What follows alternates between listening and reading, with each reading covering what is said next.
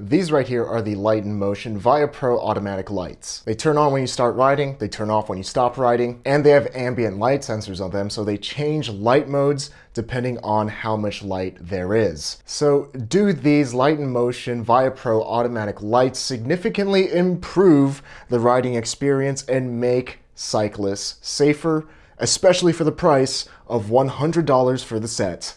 Let's find out. What's up? I'm Zach Gallardo. Life is short, but don't make it shorter, so be sure to ride your bike every day to be reasonably dangerous. And subscribe for more fixed gear videos just like this one every Thursday and Saturday at 6 p.m. Pacific. The lights that we'll be talking about today are linked in the description, so feel free to check them out at any point during this video. For headlights, there's two main types of lights: lights to be seen and lights to see. And of course, lights that illuminate the entire road in front of you will be more expensive. With bike lights, when you go up in price, you also get weather sealing, USB rechargeability, and a decent battery life, say 2 hours on full blast. So for $100 for these lights, you should be getting lights to see, USB rechargeable, weatherproofed, the whole shebang. But the headlight Vya Pro is only 250 lumens, and the taillight is more accessible at 100 lumens. So what exactly makes these lights so special? Well, of course, the main thing is that these lights are automatic. They turn on and turn off when you start and stop your ride. They also have ambient light sensors in them, so they can detect how much light is in the environment. And according to how much light there is, they'll either brighten up or change patterns, so you can theoretically be as safe as possible without ever having to push a button. For instance, the headlight will pulse during the day and it'll be at full blast at night. Something else that makes these lights different is that they are USB rechargeable, but they are cable free. As you can see, they just directly plug in via USB and they'll charge that way. So for $100, you can get a really good set of lights that will illuminate the entire road in front of you. Lights that are meant to see. But at 250 lumens for the headlight, you're not going to be seeing much in the road ahead of you. So let's talk about the pros and cons of the Light Motion Vya Pro combo. The main draw to these lights is that they're super simple and easy to use. Part of that is that they are just a direct USB to charge them. This has actually been one of my favorite things about these lights because it just makes fiddling around with cables a non-issue. Another great thing about these lights is the battery life. I actually haven't had these lights die on me yet. The most that I've used it on one charge was about 2 hours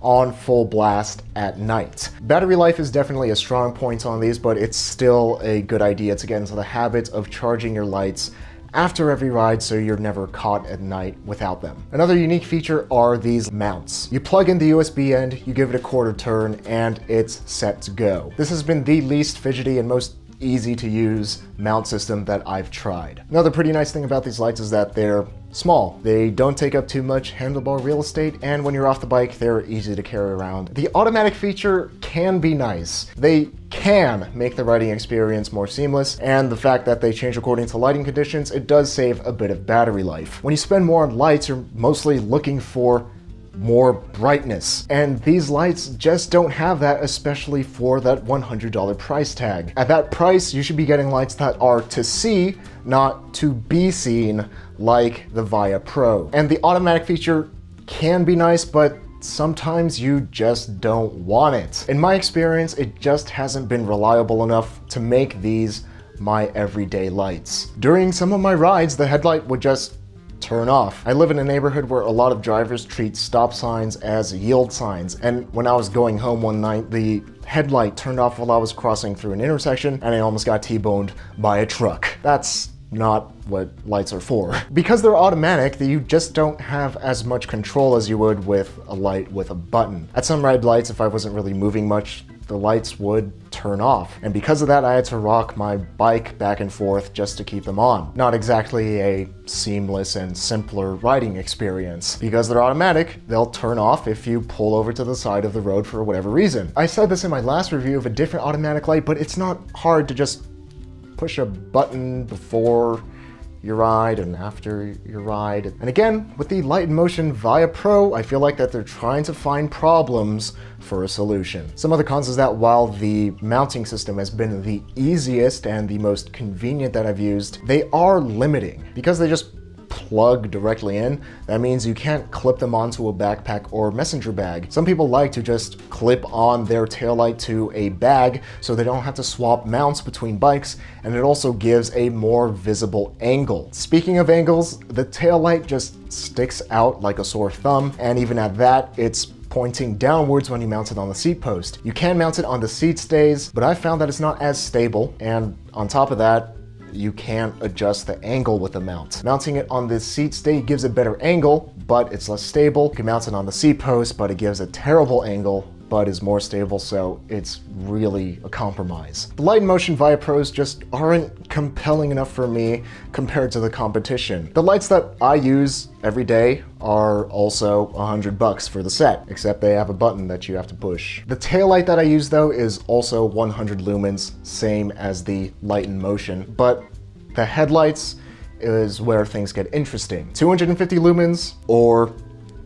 1100 lumens. Same price. When I'm buying lights, I don't necessarily care whether it's automatic. I want as bright of a light as possible so I can see as far as possible ahead of me. With my light that I use every day, it's a NiteRider Lumina 1100 boost, I can see the road in rural areas, I can descend pitch black mountain passes, and I can see broken beds of glass in the city before I ride through them. The same can't be said for the Light in Motion Vya Pro. With this 1100 lumen NiteRider, I can use it in more situations and it gives me more freedom to ride my bike the way I want to. 1100 lumens, 250 lumens. Same price. When it comes to bike lights, brightness is king, and for the asking price of the Vya Pros, they just can't compete. Let me know what your favorite lights are and what kind of conditions you ride in and how dark it is out there for you. Let me know in the comments so we can help people get the lights that they'll need to stay safe and visible at night. And Fixie famous shoutouts to Michael Rector, Allister McCallum, Matt Ford, Ozie Virto, Connor Carrigan, Marek Dravecky, Robert Terpstra, Blue Tick Hound 16, Evil Hernie, and Jeziel for making these commuting and fix gear videos possible through the support on Patreon. Life is short, but don't make it shorter, so be sure to ride your bike every day to be reasonably dangerous.